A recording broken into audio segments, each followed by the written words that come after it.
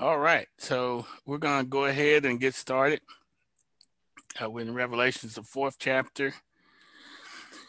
Let me see, I'll go ahead and share my screen here. So let me see, it's just 11 verses. So I'm going to read that and then we're just going to break that down. Uh, you know, uh, John has already dictated to the seven churches. He's already talked to us. He's already told us what weaknesses to look out for, and what we need to correct in each one of the churches. After he finishes this, he looked up and said, "Behold, a door was opened in heaven." And the first voice which I heard was as it were of a trumpet talking with me, which said, "Come up hither, and I will show thee things which must be hereafter." All right. So he's saying that the churches will have an opportunity to repent, and then this is what's going to happen.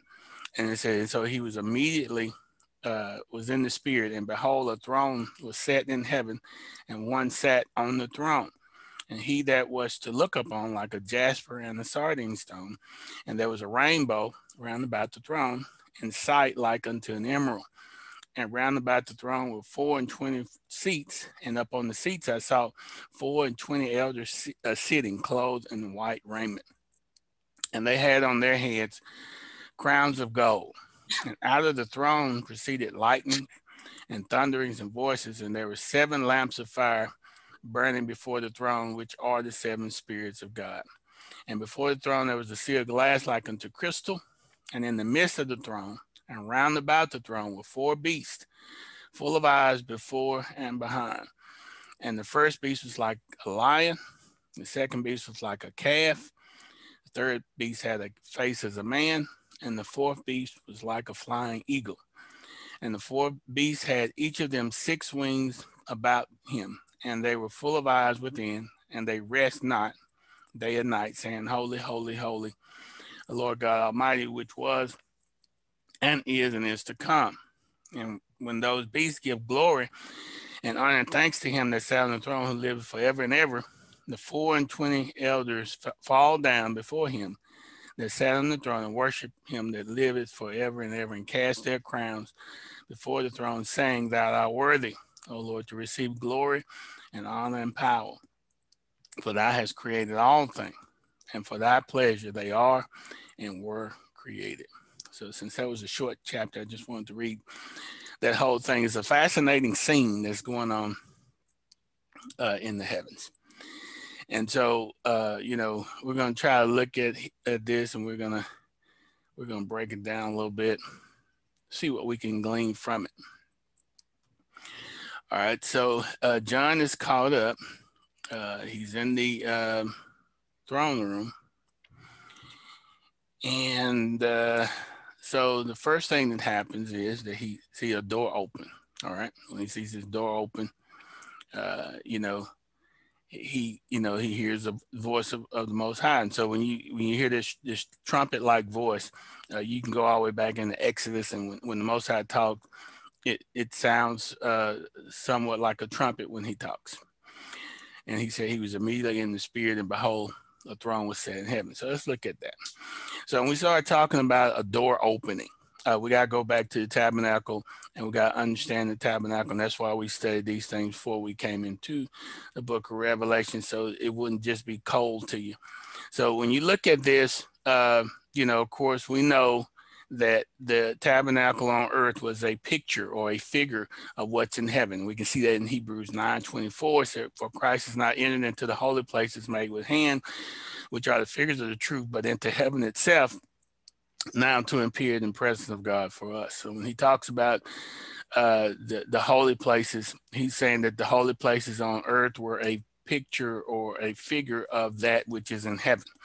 And so when we look at the tabernacle, there's two holy places. There's the holy place when you go behind that first veil, and then there's the holies of holies. So there's the two holy places. This is the figures of the truth. This is what's in the heavens. All right, so keep that in mind, and remember, you had to be able to go behind that veil. You had to have access through the veil, and we'll talk about that in a minute. All right, so this is the earthly tabernacle that we've seen through when we studied the tabernacle of Moses. All right, so this is imagery here on the left of the heavenly tabernacle, and is including the four creatures that we saw, and then the holy place, and then of course the golden laver that's right on the outside of the doorway here in the tabernacle that we studied is has the water in it, and that's similar to the sea of glass that we see here in the heavenly tabernacle. All right, so we also know that the Garden of Eden was a similar setup to what we see the tabernacle. So Garden of Eden is where heaven and earth met. In Jerusalem, so the heavenly Jerusalem, earthly Jerusalem met.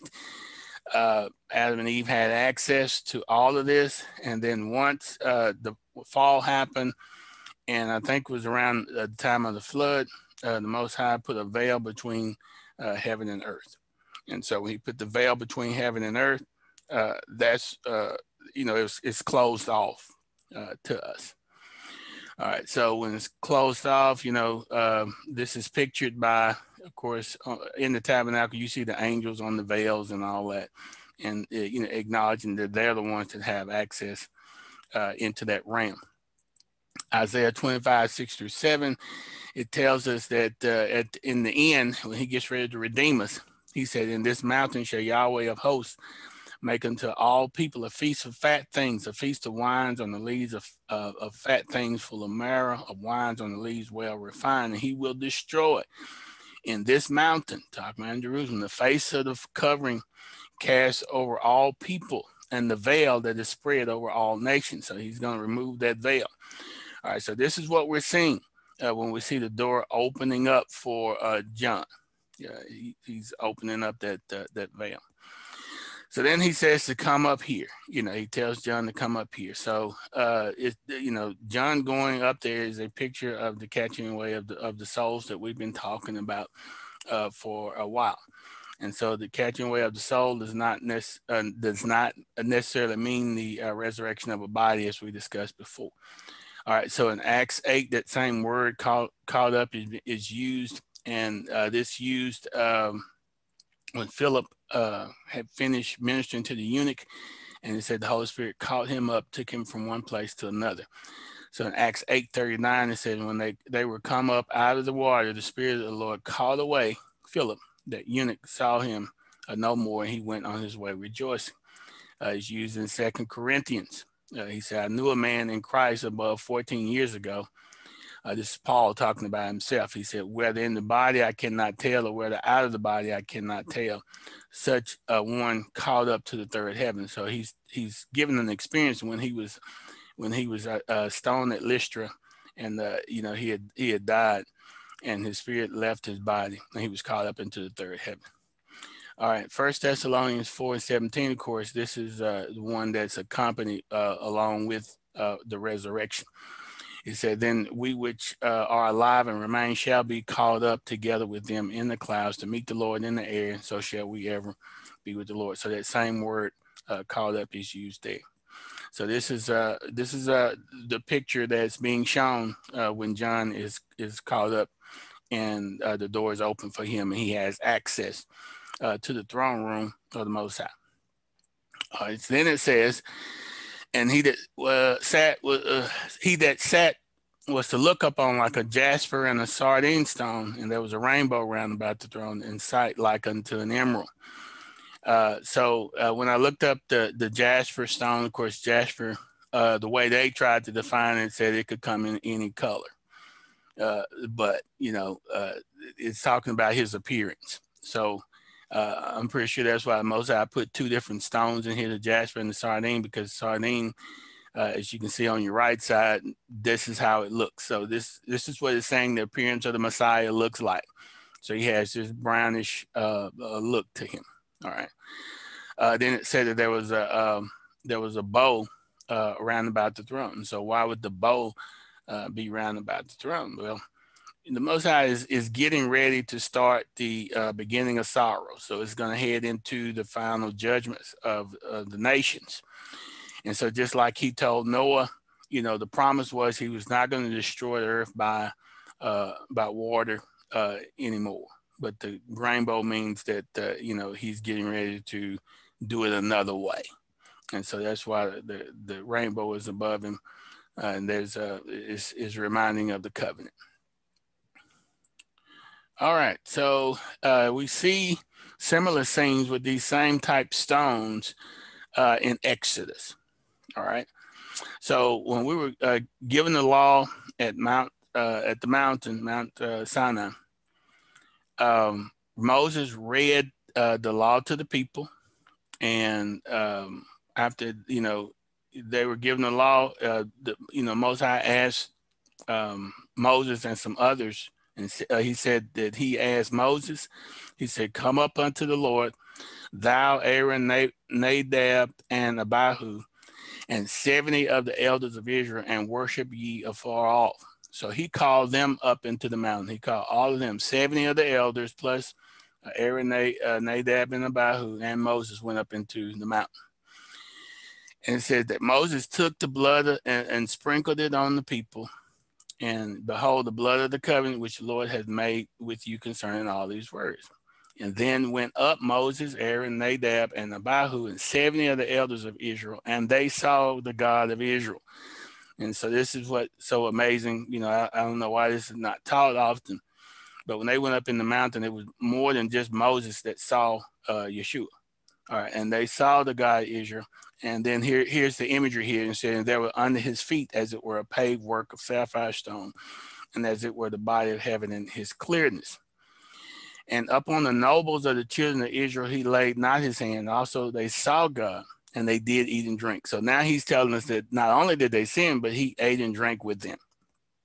Okay, so this is pointing to in Revelations where he talks about eating and drinking with us in the kingdom. All right. So everything has a what happened at that particular point, and then what's going to happen again. All right. And the Lord said to Moses, come up to me in the mountain and be there, and I will give thee the table of stones and law and commandments which I have written, that thou mayest teach them. So Moses went up a little bit higher than everybody else, him and Joshua, but he went a little bit higher than Joshua. All right, so that's important. So that imagery is there, even in the book of Exodus, okay, with those stones. We see the imagery again in Ezekiel 1:26-28. And it said, and above the firmament that was over his head was the likeness of a throne, as the appearance of a sapphire stone. And upon the likeness of the throne was the likeness as the appearance of a man above upon it. And I saw as the color of amber, as the appearance of fire round about within it, from the appearance of his loins upward, and from the appearance of his loins even downward. I saw as it were the appearance of fire, and it had brightness round about. And then you see this bow again. It says, as the appearance of the bow that is in the cloud in the day of rain.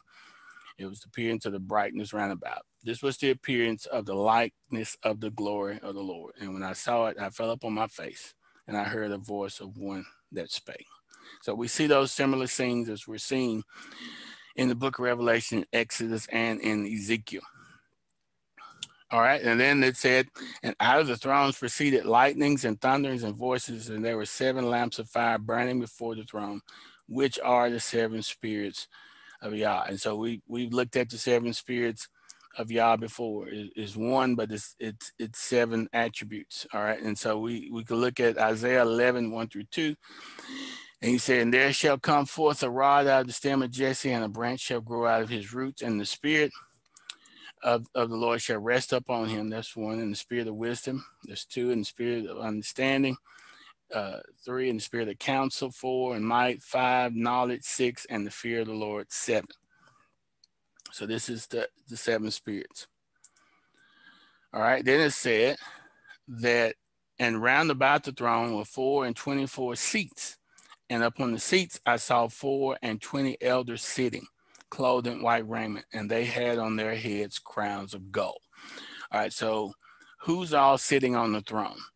The assumption is that it's 12 New Testament and 12 Old Testament. I can't prove that, but I know that at least 12 of the seats are of the 12 apostles. And the reason I know that is because in Matthew 19:28, it said, and Yeshua said unto them, verily I say unto you, that ye which have followed me in the regeneration, when the Son of Man shall sit in the throne of his glory, ye also shall sit upon 12 thrones, judging the 12 tribes of Israel. So there's 12 of the seats right there.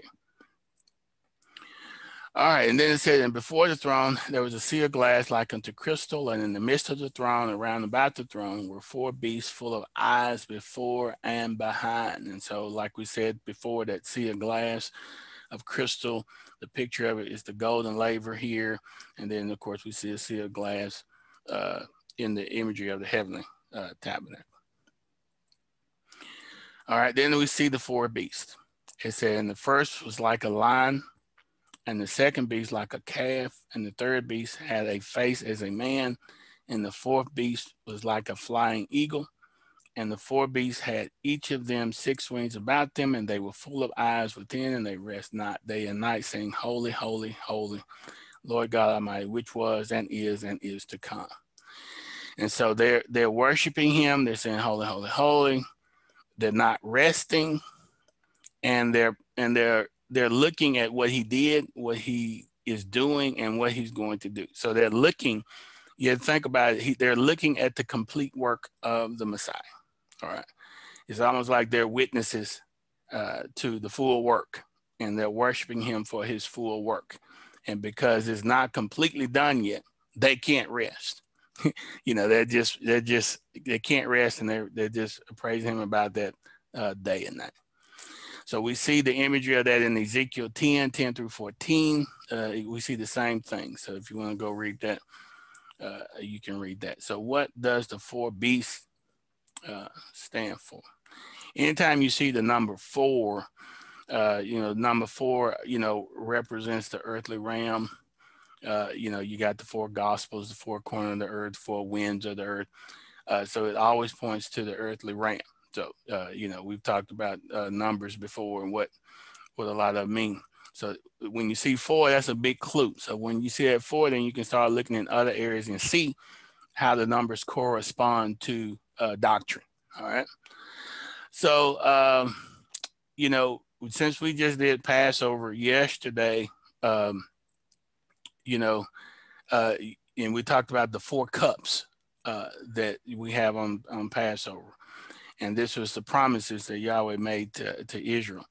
And we got 4 cups corresponding to 4 of the promises, but not the 5th one, but the 4th one we do. It said, he said, I will bring you out from under the burdens of the Egyptians. I will rescue you out of their bondage. I will redeem you with a stretched out arm and great judgment. I will take you to me for a people, and I will be your God. That's the 5th one.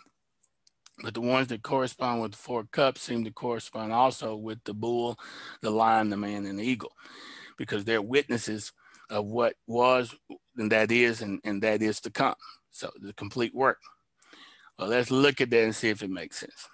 All right. So when he says he's going to remove the burden of sin, well, he's the calf or the bull.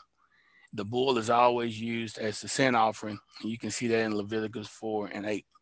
So as our sin offering, those 4 faces are pointing to the Messiah.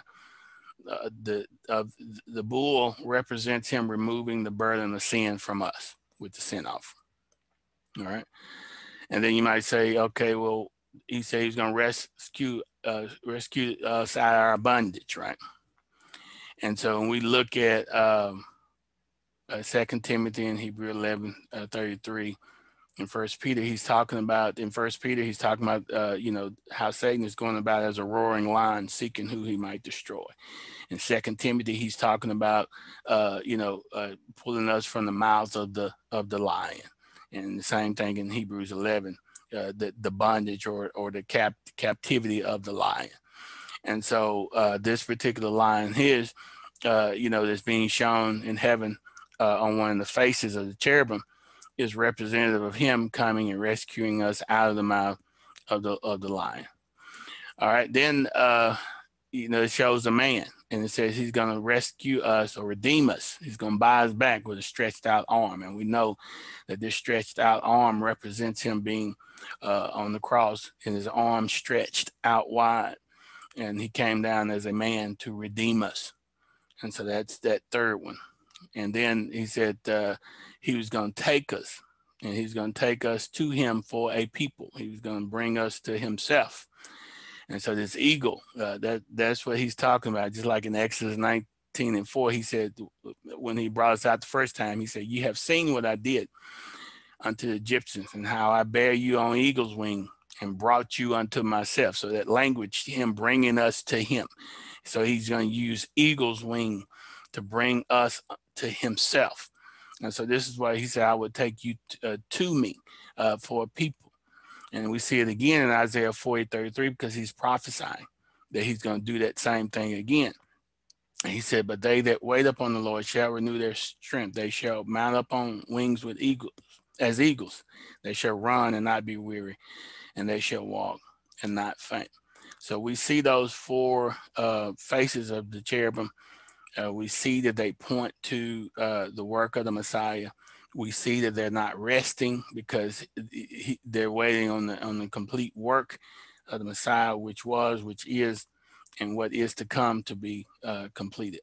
And we're not there yet. Now, since it's four, again, there's also another nugget that you can look at, because we got the four, what we call the four Gospels, right? And we got Matthew, Mark, Luke, and John. And each one of those Gospels point to a different aspect of our Messiah. Each one of the writers are trying to prove a point, and they're trying to emphasize a different point about the Messiah. So when you look at Matthew, it said, Matthew is trying to prove Yeshua as the sovereign king, that he was prophesied throughout the whole Old Testament. And he emphasizes the fact that Yeshua is the messianic savior and has come to earth to lead his kingdom, and it talks about his birthright and all those type of things. Mark, he depicts Yeshua as the servant of all. He talks about him a lot, being the Son of Man, the one sent by God to serve his people, to submit himself to the Father's will, even to death. So in this book, we find our king in the form of a servant willing to suffer for the purposes of God. So which animal would that represent? Of course, that would represent the bull or the calf. Matthew would represent probably the lion. All right. And then in Luke, it says Yeshua is seen as a savior for all mankind. We find his humanness in instances as the nativity, as well as references to Jesus' genealogy being traced back to Adam. So when we're looking, since he's showing to be the savior of all mankind, then he's number 3, representing the man. All right, and then John presents us with Yeshua as the great I am, the living, perfectly divine Son of God. He's the Word of God, the Creator who breathed life into us, who still works among us through the Holy Spirit. And that would be number 4, the eagle. All right, so you can see all of these things working together to show us the plan of our Messiah. And so this is the throne room that's happening, before John. So he's able to see this great throne room. He's able to see all these things that's happening. And so it's going to set us up for the next scene that we're going to get into more next week. And, it's going to set us up for that. So that since we've looked at all of these elements, then we can dig down even a little bit deeper about what's really happening right now in that throne room. And so that's kind of it on what I want to show today. Since I threw out so much information yesterday, I didn't want to give out too much today along with yesterday. That's too much to absorb. But that's quite a bit of information, I think, too.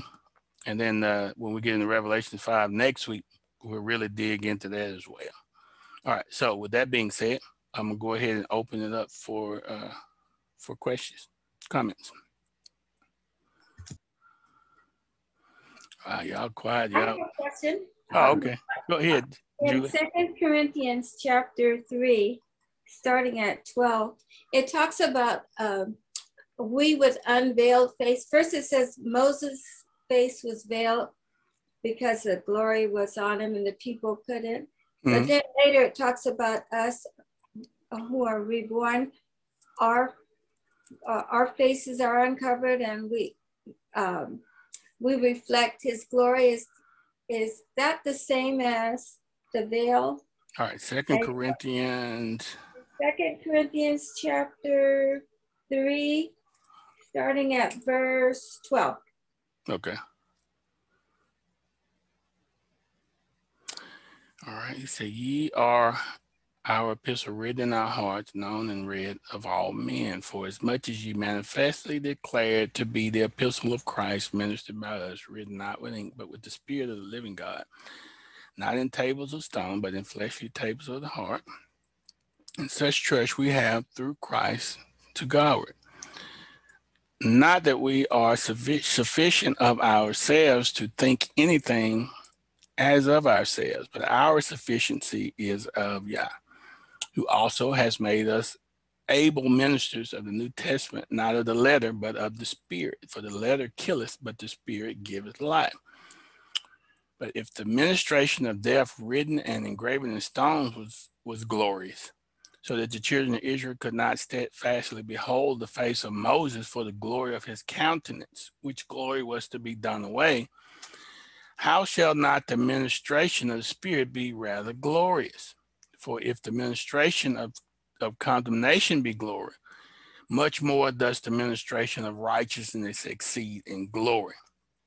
For even that which was made glorious had no glory in this respect by reason of the glory that excelleth. For if that which is done away was glorious, much more that which remains is glorious. All right. Seeing that then that we have such hope, we use great plainness of speech, and not as Moses, which put a veil over his face, that the children of Israel could not steadfastly look to the end of that which is abolished. But their minds were blinded. For until this day remains the same veil untaken away in the reading of the Old Testament, which veil is done away in Christ. But even unto this day, when Moses is read, the veil is up on their heart.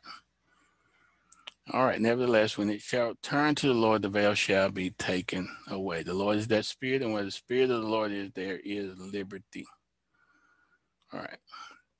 Behold, but we all with open face, beholding as in a glass the glory of the Lord, are changed into the same image from glory to glory, even as by the Spirit of the Lord. All right, that's a lot of good stuff right there.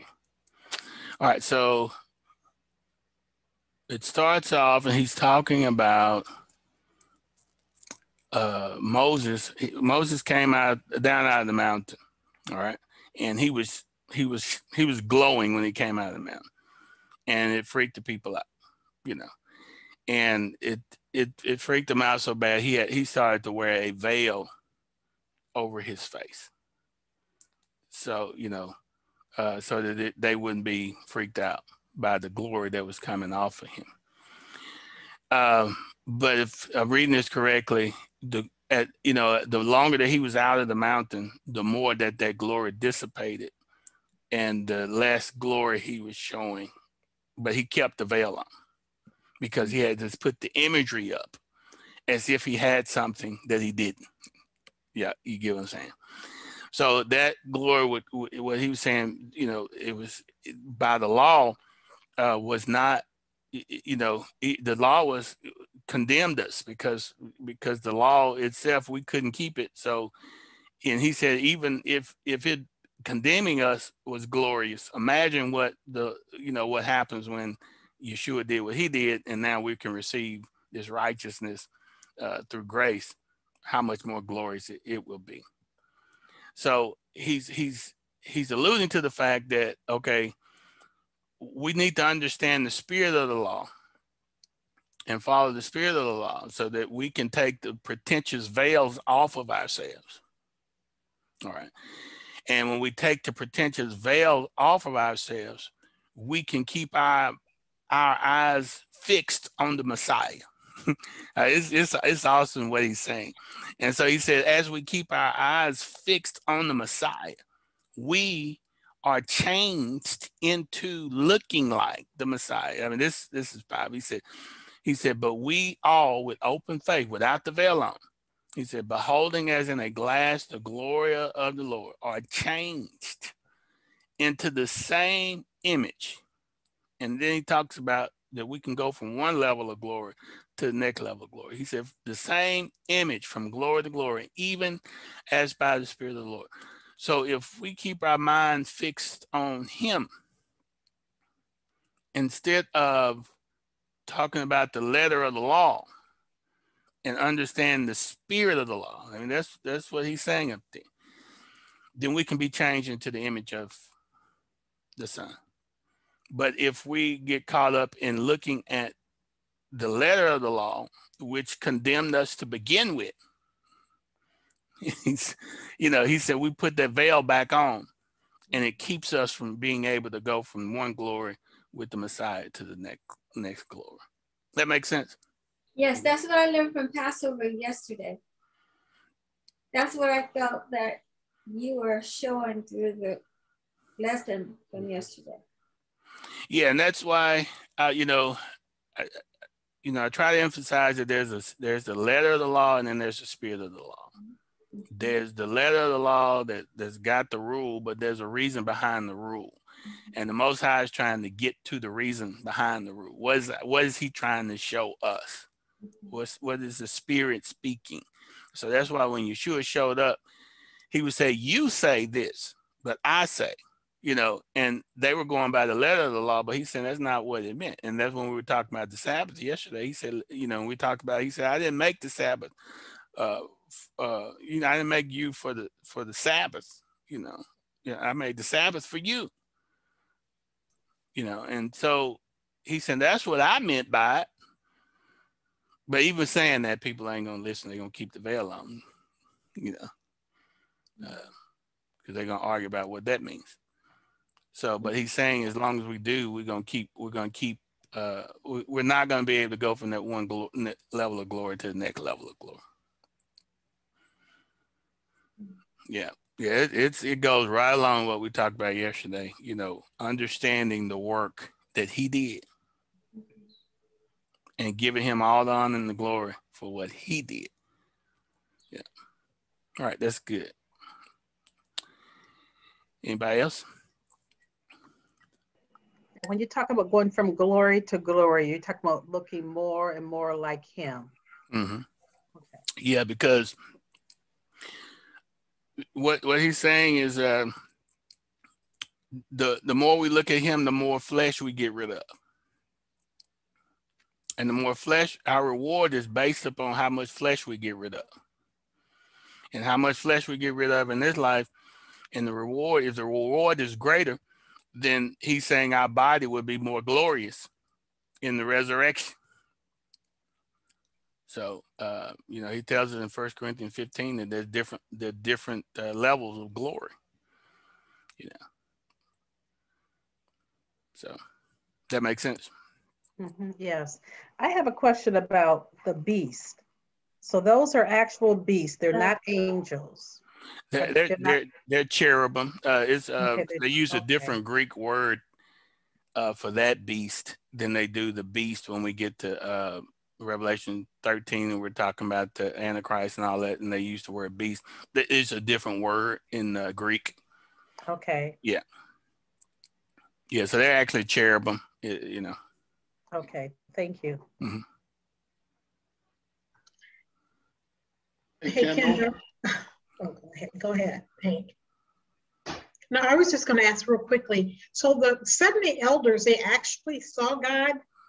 Yeah, they saw Yeshua when they went up in the mountain. Yeah. Yeshua. Mm-hmm. Okay. Yeah, because no man's seen the Father. So Right. yeah. That's what I had to Yeah. get cleared up. Okay. Yeah. So anytime we were in the Old Testament, we see that, understand that it's Yeshua that, that's being seen. Whether it's Jacob wrestling with the angel, and he said, "I've seen the face of Yah," whatever. That was Yeshua. Yeah. So we see him when Abraham sit down with who he called Yah, and the two men were with him, and they sit down and they ate together. The one that he called Yah was Yeshua. Yeah. So you see it all throughout our scripture. Yeah. Hank. Judy just asked the perfect setup question. Thank you. Because it talks about in Exodus that the 70 came up. And then in Luke, it talks about Yeshua sending the 70 out. Mm-hmm. So what's that connection, and what's the significance of the number 70? Yeah, every time you see the 70 ends up representing the nations. Now, why would he use Israel 70 to talk about the nation? Because Israel was supposed to be the light of the world. Mm-hmm. All right. So we were the governing. We were to be the governing body, right, of the rest of the nations. And when we became the light of the world, which was theoretically what we were supposed to do, we were going to be sitting in those 70 places.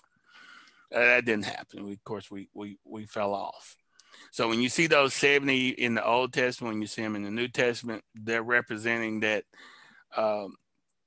the governing authority that was supposed to rule over the nations. But when we got to Yeshua, we fell off. The 70 fell off, right? So those who were supposed to be first is going to end up being last. Now, it doesn't mean that we're not going to get those 70 seats back, because we are, but we're going to end up going last, if that makes sense. All right. That make. Yeah, it does. Thank you. All right, Adam.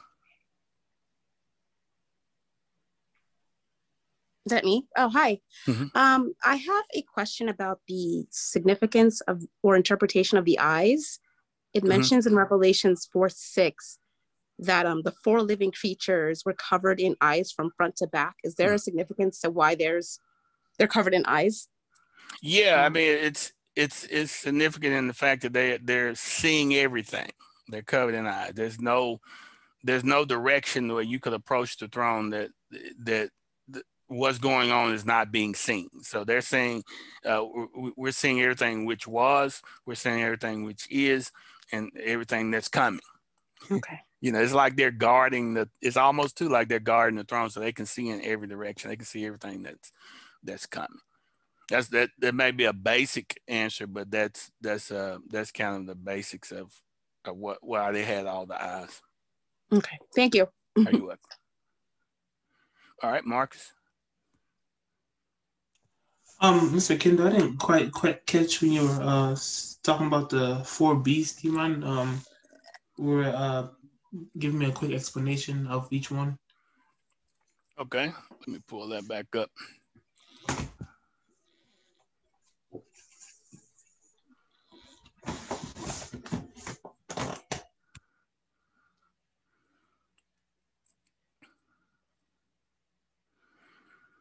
All right. So you remember yesterday we talked about how the Messiah was going to bring us out. Then we talked about in our tradition, there were 4 cups that we would drink during Passover, commemorating the promises that our God made to us on how he was going to deliver us. All right. So when you see the number 4, it's always pointing to the work that the Messiah is going to do on earth, or it's pointing to earthly things, right? So he's got those 4, he's got those creatures, and each one of those or cherubims in heaven, and each one of them has they have 4 different faces, right? And they have a face. One of the faces on there is the face of a bull. One is the face of a lion, one is the face of a man, and one is the face of an eagle. Since it's 4 of them is representing the work that he's going to do on earth, right? So we know that the bull, when you look it up, it's the one that you had to have before you can do anything else. You had to have the sin offering, right? And the sin offering, a bull had to be slain. You see it in Leviticus 4:8. So the bull represented the work that our Messiah was going to do on earth as being the one who takes away the sins of the world, right? So that's what the bull is representing. Okay. All right. So then the face of the lion is representing the work that he's going to do to rescue us out of our bondage. And so we'll go and look at these scriptures here in a minute. 2 Timothy 4:17, Hebrews 11:33. So those scriptures are saying that we're like in the mouth of a lion, you know, because he's using the terminology, the lion, you know, because our enemy goes about as a roaring lion, seeking who he might destroy. And even though, you know, Yeshua has paid the price for our sins, some of us are still in bondage, you know, in a way, because we haven't broke away from our enemy, and he has us in his mouth. He has us in his mouth with wrong doctrine. He has us in his mouth, you know, with bad teaching. He has we're not completely out of bondage, even though we have, you know, been supposedly set free, you know, by the price or the sin offering. We're still caught up, right? So we'll look at those scriptures that I got there. Then there's the face of the man, because he's saying that he, you know, he will redeem us with an outstretched arm. So he came down in the form of a man. And while he was on the cross, of course, his arms were stretched out wide in order to redeem us, to buy us back, to pay the price. So we see that. And then we see the eagle, because he said, now, after I've done all that, I'm going to bring you to me. All right. And so when we get to the eagle scriptures where he's talking about bringing us to him, he gives us like Exodus 19:4, where he's talking about him bringing us to himself in the wilderness after we left Egypt, you know, when we went to meet him at the mountain. And so he's saying, I bear you on eagle's wings. So he's using this imagery of bringing us to him, you know, on eagle's wing. So he did it one time, so now he's promising to do similar again in Isaiah 40, you know, 31. He's saying that the same thing is going to happen again when he gets ready to bring us back out again. He's going to do it again. He's going to mount us on eagle's wings again. All right, so there's something supernatural that's going to happen then with him bearing us up on eagle's wings. There's one text out there that really goes into a little detail about that, and we'll get to that as we approach maybe Revelation 13, 14, somewhere in there. And then I also said, because it's the number 4, Matthew, Mark, Luke, and John are pointing to those same 4 characters: the bull, the lion, the man, and the eagle. And so I put the characteristics that each one of the gospels were trying to point to about the Messiah, because each one of them emphasizing something different about the Messiah. All right, that makes sense? Yes, I got you. Thank you. Okay. Yeah. So just keep meditating on that, and it'll absorb. Yeah, because I understand. I definitely understand. You know, him coming down and being an outstretched arm as he did on the cross. I didn't know that the 4 beasts were 4 cherubims. Me personally, I would think it's actually 4 actual beasts up there, potentially roaming around, instead of them actually being cherubim. Yeah, and so when you get to go to Ezekiel, Ezekiel clarifies that. You see the same creatures, like, so when you go down to verse 14, and it said everyone had 4 faces. Those are 4 faces we were talking about. He said the first face was the face of a cherub, and second face of a man, and third face of a lion, and the 4th face of an eagle. Now he uses the word cherub on this one, but it's understood that the beasts were cherubims, Mm-hmm. and you know, they're like kind of like angels.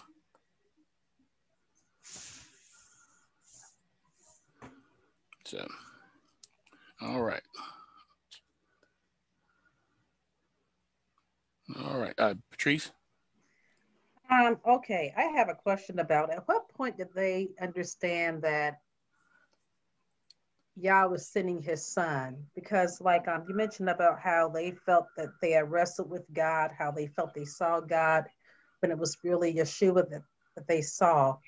At what point, when he was telling Enoch about him coming, even in the book of Adam and Eve, he talks about Christ being sent.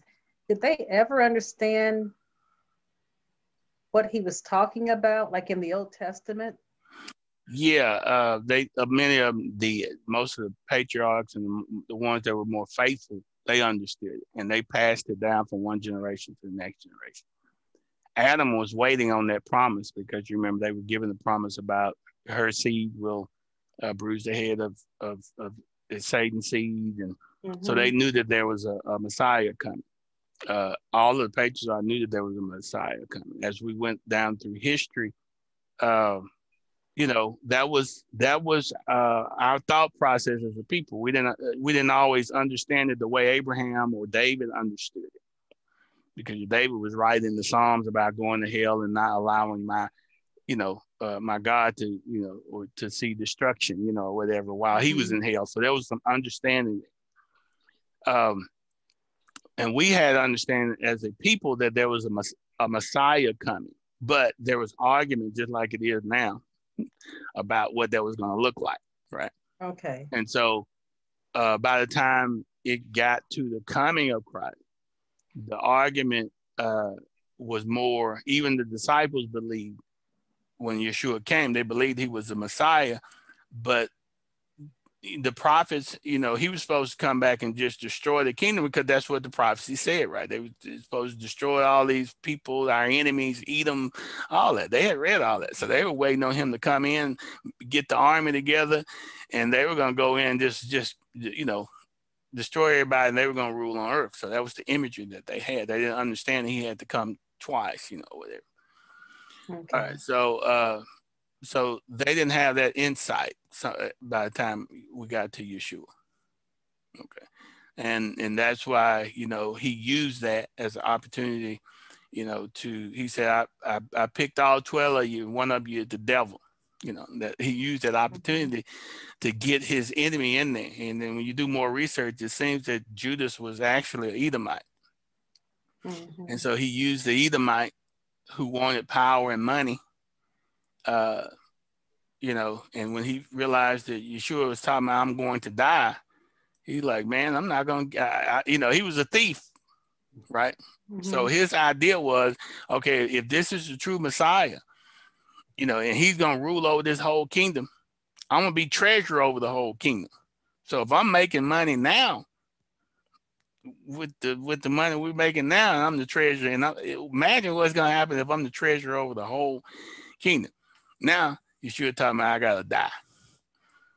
So Judas said, man, this brother, I don't walk with this brother all the time. He talking about he gonna die. I gotta get something out of this deal. You know what I'm saying? So he sold him. He sold him out. He said, I'm gonna get something out of it. And he got that, he got that money, So there was not a clear understanding of the timing of when things were gonna happen. They didn't understand that he had to die, because everybody was so caught up in the letter of the law. They thought they were righteous because of what, them following the law.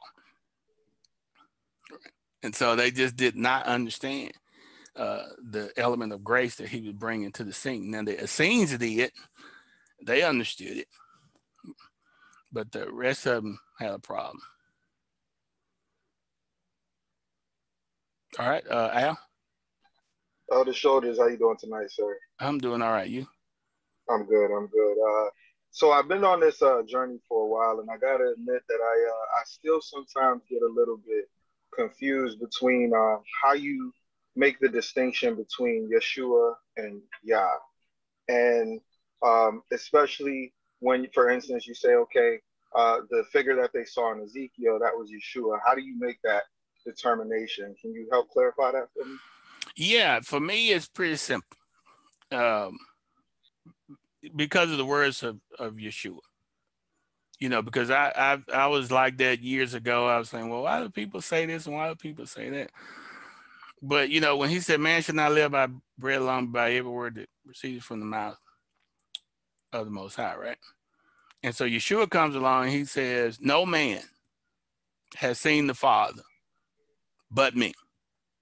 Okay, so that sealed the deal for me. When he said that no man, not one, no man but me, I'm the only one that's seen him, then that clarified everything for me, because I believe it. He said it. And so if he said no man, I mean, that means there, you know, Moses, Adam, no man seen the Father but me. You know, and so I know when I look in the Old Testament and I see people seeing, and they call him Yahweh. You know, I know that's Yeshua. It's got to be, because he said, because of what he said, and it makes perfect sense. So yeah, so that's why it's a clear line for me. Appreciate it. All right, that makes sense to everybody. That's a clearly drawn line that Yeshua had about who had seen the Father. It does, Brother Shoulders, but there was also that other scripture that you gave in Exodus when God had passed over and Moses saw the backside of God, but Yeshua was there and the Holy Spirit. I mean, you kind of gave all three of them in that instance as well. So even though he saw his backside, he didn't see him. He just saw his backside. Right. He saw the remnant of the glory of what was left. Yeah.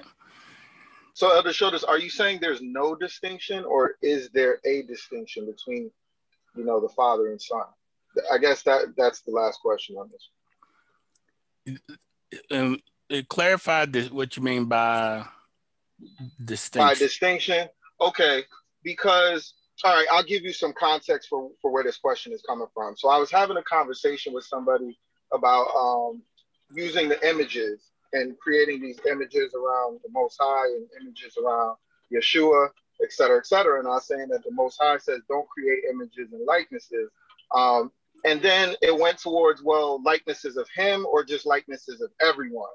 And so as we started to go down that path, the discussion came up, well, Jesus was a man, right? He was 100% man. Okay, yes, he was, because he had to be. And then, but is Jesus God? And then I understand, you know, that in the beginning was the Word, and he was the Word. But when he became flesh, did he become a separate entity? It's just something that's confusing for me. I mean, no, he did not. He was still. Okay, let me pull this scripture up. He was still Yah in the flesh, right? But what he did, he submitted himself while he was in the flesh, and so he allowed himself to be stripped, and it was like he couldn't use his Yahness, I guess, if you want to say, to get himself out of any trouble. He had to walk like we walk, by faith.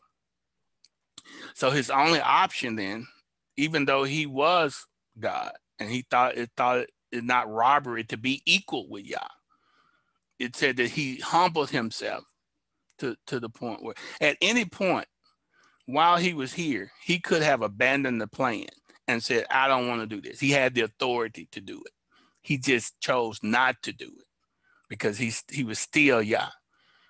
I hope that makes sense. But he humbled himself to his Father, and he only listened to what he was being told, even if it didn't make any sense while he was in this human form. All right, so let's pull up a scripture. Okay, and while you're doing that, so for instance, and I'll show you where some of my confusion comes in over time. Mm-hmm. It's like right when you were telling me that, you were like, from his Father, and we know he prayed to his Father and always pointed us towards the Father. Mm-hmm. And I think that's where it's like, oh, it's kind of tricky in my mind to try to navigate that. Yeah. All right. So let me see, how can we explain it? You know, when we were talking about the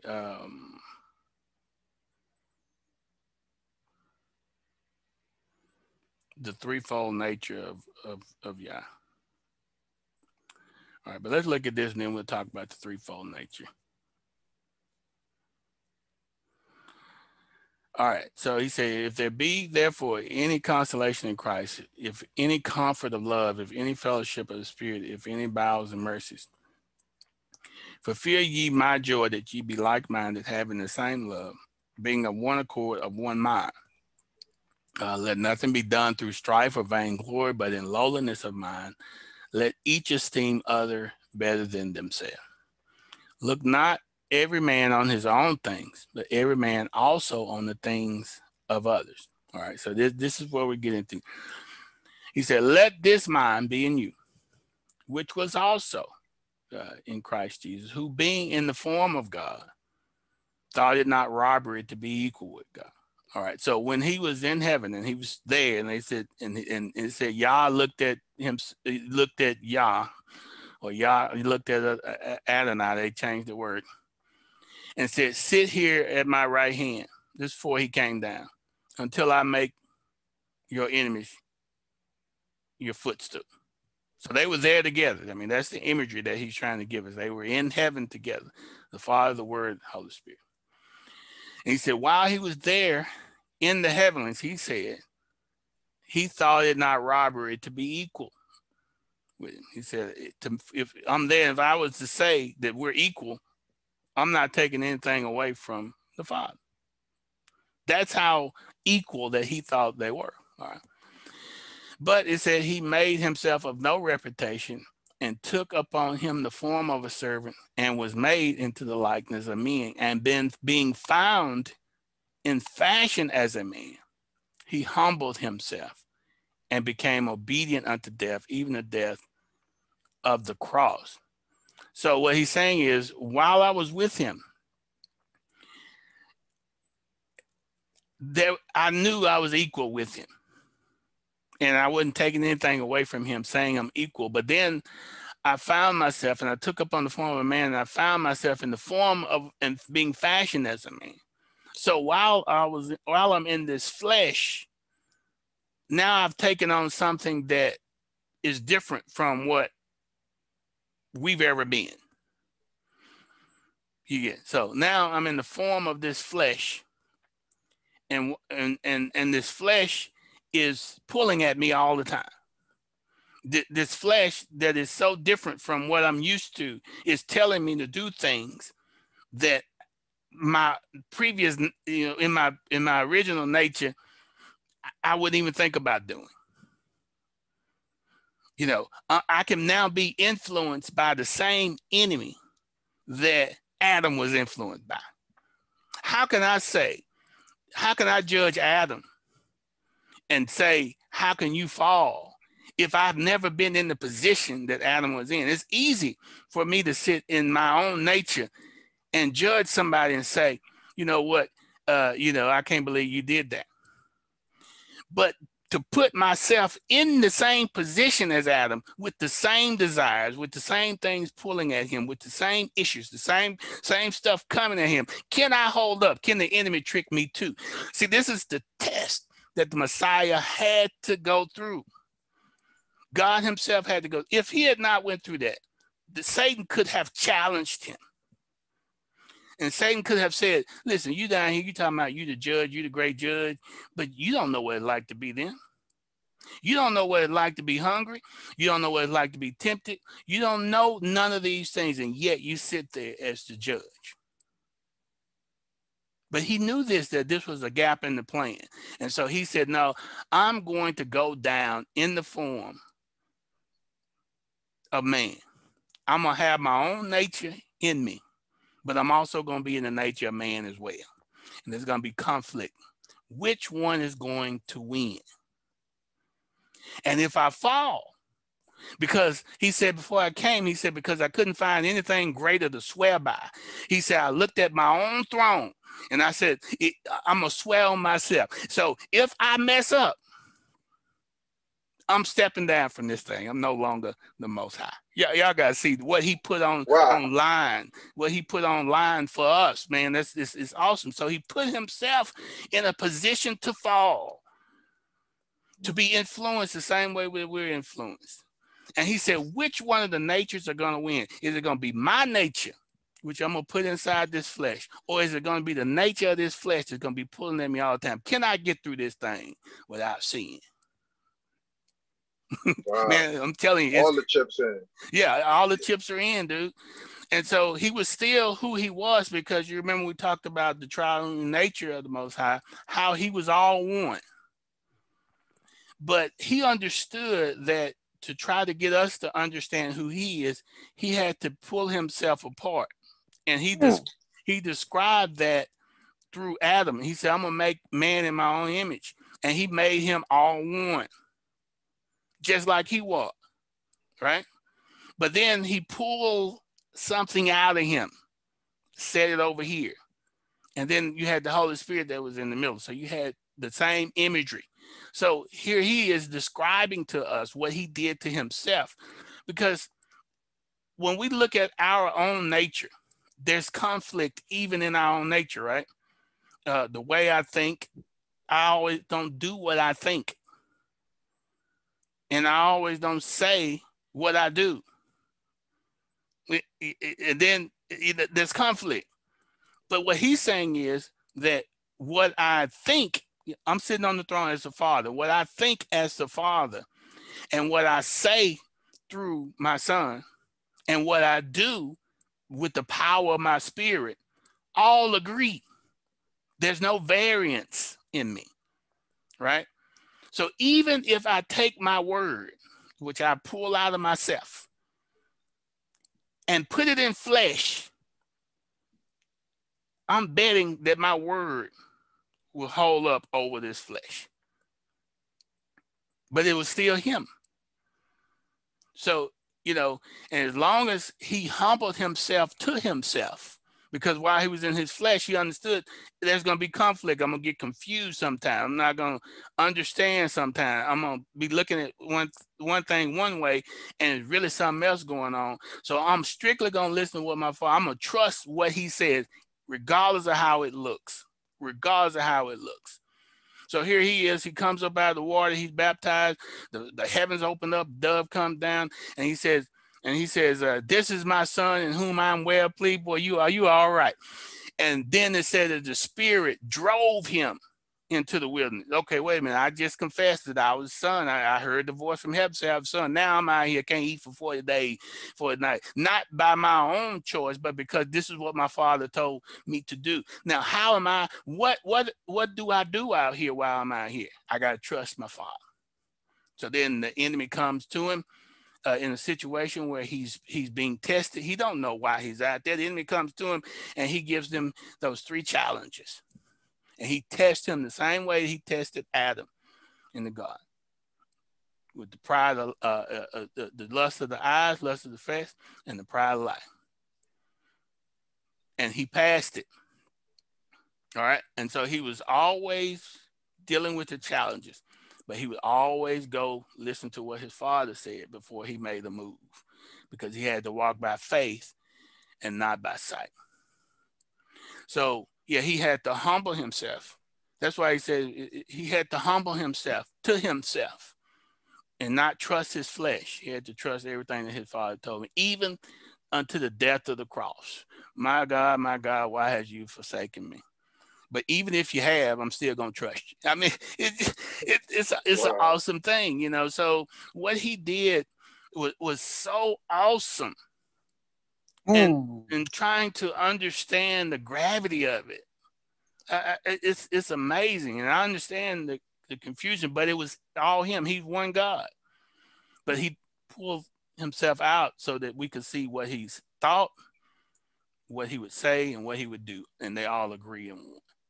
I hope that makes sense, but he's awesome.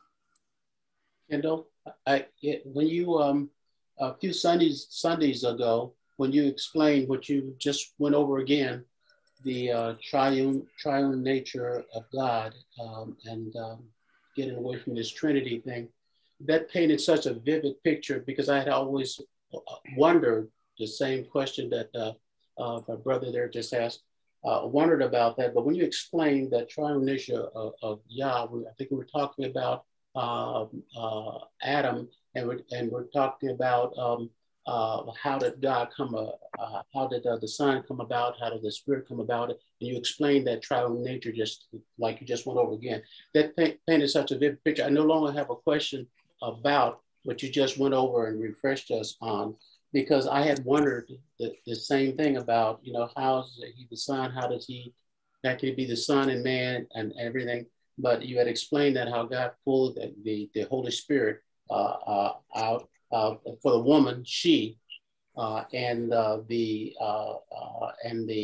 Son, you know, he, and that just, I no longer have, I wondered about that all my life. How did the Son come about? Because the scripture says that God is spirit. Okay, he is spirit. And I had always wondered about that. How did the Son get here? And how did what the Holy Spirit come from? Because he was with Yah and his creation in Genesis. He said he was right there at his side and everything. So I just didn't know how that whole thing came about. And I was confused by the Trinity that the Christian church teaches. But I am so clear on that now, the triune nature of God. And I thank you again for going over it again. But I remembered it, you know, when that's awesome. Yeah, I remembered that, and because I have no questions about that. I understand what God did in that triune nature. And so when we talk about then the image of God, so he said, "Don't make any graven images of me." Why? Why can't we? What he was saying, this is what he was saying. I made an image of me. And it was Adam. Yeah, I gotta see it. And Adam, and then the bride, and that's my image. When I all one, that's my image. That's me. So now Yeshua comes up in that same image. He's you know, he's got it all there. You know, the body, the spirit. You know, so he's got it all there. So that's why he could say, if you've seen me, you've seen the Father. Yeah, like I said, there's no reason for the image. Okay, so now when we're reborn, again, we start transforming into the image. Yeah, I gotta see. Because we're conquering this flesh, and the more flesh we put down, the more we're in his image, right? So that's why it's important for when we walk out into the world and people hate us for our image, they don't realize that they're beginning to hate the very God that we represent, because now we are being made into his image. So he doesn't need anybody to make one. He made the image himself. And so he's going to judge the world on how they treat his image on earth. Yeah, how can you say you love me, who you have not seen, but my image? Yeah, my image is there, and you hating my image. Man, I'm telling you, that's powerful stuff. Go ahead. Let me see. Who's Victoria? May I say something? Yes, thank you. I just wanted to add on, as you were saying, that just the great love that God has for us. And it was a demonstration, and there's no greater love than what he demonstrated. He demonstrated from the beginning to the end. And I believe that when the apostles were saying, well, we want you to go to war, Jesus, we want you to go to war, he was saying, well, how can I go to war with your enemies until I come and judge you? Because you have to turn back into what you were before in the Garden of Eden, if I can understand that, so that once again, we can be made in his image. So as you were saying, I was just saying, wow, how awesome. And Satan couldn't love. He wanted to be God, but he can't love like the Most High.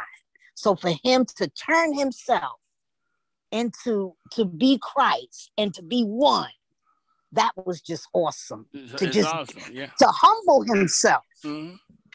It was just so awesome. Thank you. Yeah, and so he's telling us, okay, so I know you're a king and I know you're a priest and I know I got all these promises up on you, but while you in this flesh, you need to do like I did and you need to humble yourself. Yeah. Let this mind be in you that was in Christ Jesus, who thought it not robbery to be equal with God while he was with him, but when he found himself in the form of this sinful flesh, he humbled himself.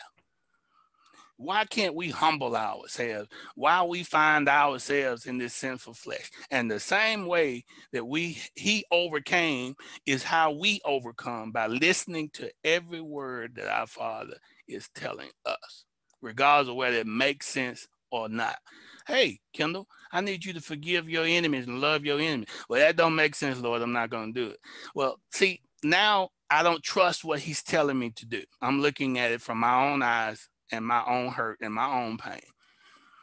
But that's not what Yeshua did. He didn't look at it from his own pain and his own hurt. He looked at it from the perspective of his Father. Can we do that? Can we take that nature on ourselves and simply trust what he tells us to do and say to ourselves, if I do it the way he asked me to do it, even though it doesn't make sense to me, even though I'm in the wilderness, even though I understand, if I do it the way he asked me to do it, do I trust that it's going to come out the way he's telling me that it's going to come out? And that's our challenge every day. Walk by faith, not by what we see.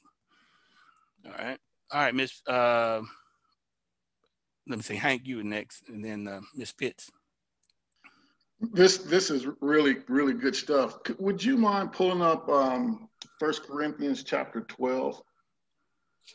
Because I've wrestled with this same thing that Al and you have wrestled with, and others too. And in Psalms 18, I think it is, David prays, "Keep me from presumptuous sin." And you shared a verse earlier about Jesus saying, "Only I have seen Yah, only me." And so the way that I understand, why Yah says, "Don't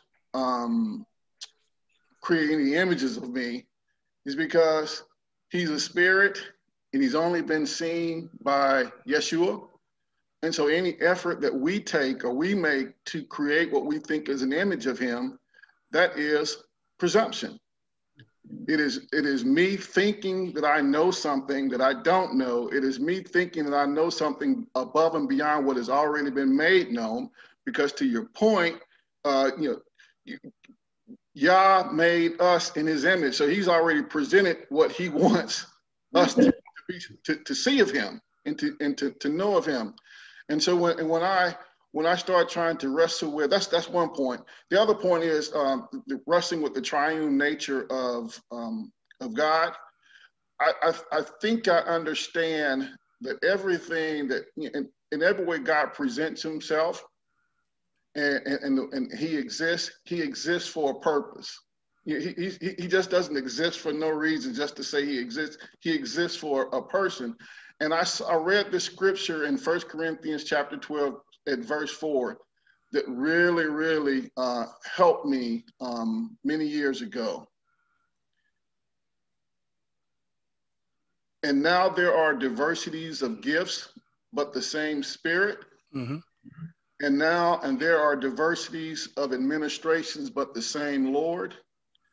And there are diversities of operations, but it is the same God which worketh all in all. And so what I think I understand today is each person of the Godhead, is each personality, they have a different function. They have a different purpose. They have a different role. And could you imagine Yeshua coming down on this earth, trying to create the effects of God without leaning on the Holy Spirit and the gifts that the Holy Spirit offers? He's trying to do all that stuff in his own flesh. I know how much I mess up stuff when I operate in my flesh, and it helps me to understand why he was compelled to go fast for 40 days. Mm-hmm. Because if he down there operating in his flesh and not leveraging and understanding, the purposes of the Spirit and the purposes of Yah, this thing would have been screwed up like nobody's business. But I do think I understand that in the personhead of the Godhead, these personalities, these persons of God, they have different functions and different roles. And so every time you say, I see this in the Old Testament, and this is Yeshua, I go back and say, okay, is that person offering some type of ministry? Then confirm that is Yeshua in the Old Testament, because that's his purpose. Yeah. And so when we look at it and he says he made of himself no reputation. Yep. All right. So now we're getting into another category. He hid himself. He hid himself so that the enemy wouldn't know the plan. See, this is what's so awesome about the law and all that type of stuff. Had the enemy known that the Passover lamb was pointing to the Messiah, and that the work that they were doing with the Passover lamb was really him, he never would have crucified the Most High. If the enemy had known that the cloud by day and the pillar of fire by night was actually the Messiah, he would have diverted his plan in a whole different way. If he had known that he was the water that was coming out of the rock, he may have diverted his plan. If he had known that he was the turtle dove, if he had known that he was the bullock and the scapegoat, if he had known that he was all those things, then maybe he would have done something a little bit different. Had he known that he was the toadlot worm, had he known that that all of those things pointed to the work that he was going to do, he would have diverted his plan. But he didn't know that all of these things were pointing to one Messiah. That in one that all these things were going to be accomplished. And so he hid himself. And so for him to hide himself in the work that he done, I mean, it's an awesome thing. It's an awesome thing. So then he comes and he finishes his work, and then he begins to now reveal to us what he did and open up our minds to the work that he has done for us and is going to do. And now we have to trust him by faith. And so when we start trusting him by faith, then he opens up our minds to see him in all those things. I was reading in the book, Second Ezra, the other day, about how he was saying, he told him to write all these books. I can't remember now how many it was. It seemed like it was well over 100 books. But he told him, but set these to the side for the faithful. He said, and just give everybody these. You get what I'm saying? So everybody can't get the revelation, but I'm gonna let them have this right here. This, so they'll have something, But I'm gonna preserve these over here for the faithful. So he does that. He does it by his own will, how he wants to do it, who he wants to reveal it to by his foreknowledge. So it's an awesome thing to begin to understand things about him. To have these difficult questions answered, because that is a difficult question about the trial nature of Yah, and nobody explains it in the church. Nobody explains it. It's and so it's amazing to me. All right, Miss Pitts.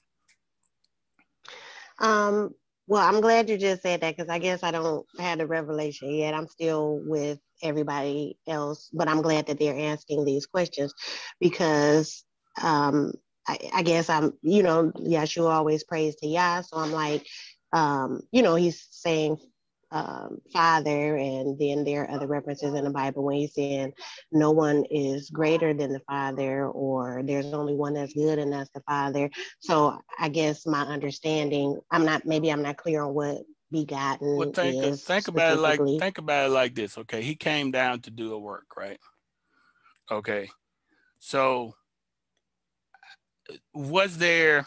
I mean, while he was in the flesh, was there a guarantee from? This is how he was looking at it. Is there a guarantee that I'm not going to mess up? Think about it like that. So, while he was in the flesh, he knew that he had a weakness. And he had the potential to mess up, because this flesh had messed everybody else up. There was not one person that hadn't been messed up by the flesh. Millions of people had come to the earth from Adam all the way to Christ, and not one person had not been messed up by the flesh. Not one. He said, we're all guilty, all of us. So Yeshua comes to the earth in our form, and he's paying homage to, his Father, the pure one, because he's in the flesh, and he's saying, I'm going to, there's no variance in my Father's thinking. He's not being influenced by the flesh. I am. So I'm going to submit myself to him and listen to what he's saying, because if I listen to myself sometime, I might mess up. So that's why he says stuff like, there's none good but the Father, because he's saying, I haven't finished my work yet. I can mess up tomorrow. There's none good but the Father. But when he was completely done with his work, and it was proven that he didn't mess up either while he was in this flesh, then the Father elevated him higher than anybody else, because now he can say that he's as good as the Father. Y'all get what I'm saying? Because he's sitting now in his place again. But while he was in his flesh, he couldn't say that, because he had to humble himself, because he knew that just like everybody else had messed up, he had the potential to mess up. And so he didn't want to do that. And he said the only way to do that is to humble myself to, to my Father. But he never thought that he wasn't God. That never was an issue for him. Okay, and just two more quick things, and I guess that's it for me. But then, okay, how it says, like, now he was raised and now he sits on the right hand of the Father. What does that mean? If he's on the right hand, I guess I'm confused about that. And then the second one, because when you referenced, I know it does say that no one has ever seen the Father, but doesn't in John like 5, it also says no one has heard the Father's voice. Can you clarify that as well? I haven't read 5 and 37. I had to go look at that one of John 5 and 37, because we heard the Father's voice in the wilderness. So I had to look at that verse and try to look at it. Right. Well, I know that he spoke with Moses, so I thought, right. But I think John chapter 5 verse 37 does say no one has ever heard the Father's voice. Okay, yeah, we had to look that up. Let's hit your original one first. You got me with that one. Your original one. Go back to your first question that you asked about. About the right hand. About him sitting on the right hand. Okay, yeah. So we got the right hand. Okay, so we really had to get into depth about the fallen angels, and listen, we get into some deep stuff, and I tell people to eat what, especially if you're newer. Eat what you can eat, and spit out the rest. And because you're not going to get it all at one time. It's just not, it's too much. All right. So, but when we start talking about the right hand, and we start studying the angels and the fallen angels and those who are with Yah and those who are not with Yah. All right. The angels that are on the right hand are those that are faithful to him. And those who are on the left hand are those who are not. When you go through scripture and you see Satan is always standing at his left hand. Okay. And that's why he says stuff like, don't let your left hand know what your right hand is doing. So when Yeshua goes back and he sits down at the right hand of his Father, not only is he sitting at the right hand elevated with the same height, but he's given all authority to that one that's sitting at his right hand. So that's what the right hand means. The left hand is the in the imagery of the kingdom are those on the left hand that's that's doing the evil biddings or whatever. So we could get in that. All right, so let's look at John. You said 5 and 27. Chapter 5 verse 37. Well, let's back up and make sure we get all this in context. All right, so they were upset that Jesus cured the man on the Sabbath. And they said it's not lawful. All right. And he answered, he that made me whole, the same said to me, take up thy bed and walk. And then they asked him, what man is it which said to thee, take up thy bed? And he that was healed wist not who it was, for Jesus had conveyed himself away. A multitude in that place. All right. So he was healing. They were getting mad, and they sought to kill him because he was healing folks on the Sabbath. I had to read in context. I just can't look at a scripture. And, all right. Yeah, I understand that. I appreciate you looking into it. Yeah, for the Father loved the Son and showed him all things that himself doeth, and he showed him greater works than these, that you may marvel. For as the Father raises up the dead and quickens them, even so the Son quickeneth whom he will. For the Father judges no man, but has committed all judgment unto the Son, that all men should honor the Son, even as they honor the Father. He that honors not the Son honors not the Father which has sent him. Verily I say unto you, he that heareth my word and believeth on him that sent me hath everlasting life, and shall not come into condemnation, but is passed from death into life. Verily, verily, I say unto you, the hour is coming, now is, when the dead shall hear the voice of the Son of God, and they that hear shall live. For as the Father has life in himself, so has he given to the Son to have life in himself, and has given him authority to execute judgment also, because he is the Son of Man. Marvel not at this, for the hour is coming in which all that are in the grave shall hear his voice, and shall come forth, they that have done good unto the resurrection of life, and they that have done evil unto the resurrection of damnation. I can of mine own self do nothing. As I hear, I judge, and my judgment is just, because I seek not my own will, but the will of the Father which has sent me. All right. All right, now what verse are we trying to get to? Okay, 37. You sent unto John, and he bare witness unto the truth, but I received not testimony from man, but these things I say that you might be saved. He was a burning and a shining light, and you were willing for a season to rejoice, but I have greater witness than that of John. For the works which the Father has given me to finish, the same works that I do, bear witness of me that the Father has sent me. And the Father himself, which has sent me, has borne witness of me, yet have neither heard his voice at any time, nor ye have neither heard his voice at any time, nor seen his shape. And ye have not his abiding in you, for whom he has sent him, ye believe not. Now, when I'm reading this, he's not talking to everybody. He's talking to the people that he's having a conversation with. And he's telling them, because they're upset about how he's doing things with the Sabbath and all these things. He's talking directly to them and telling them that you haven't seen or heard the Father's voice. I have. So this is not doctrinal in the sense that he's saying nobody has ever.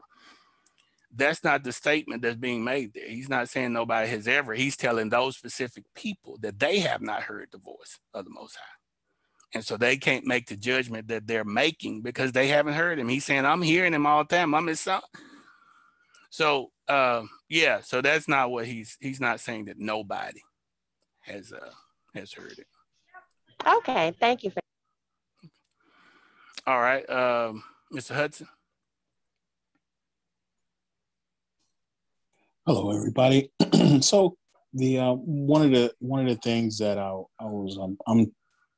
I'm dealing with is when going back to the scripture in Matthew 5:43 to 48, where he's saying, you have heard that it was said to love your neighbor and hate your enemies, but I tell you to love your enemies and pray for those who persecute you.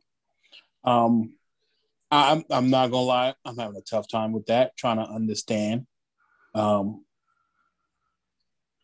who is being referenced in this. Was it the unsaved Hebrews or the ones who split, like talking about from the north and the north and southern kingdom, or is he talking about everybody who is against God? All right, let's make sure we get that in context too. Matthew 5.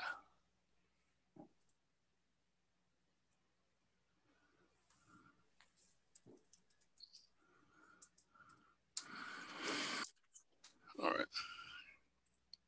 because in trying to understand, what is being said, and by that, that term enemy.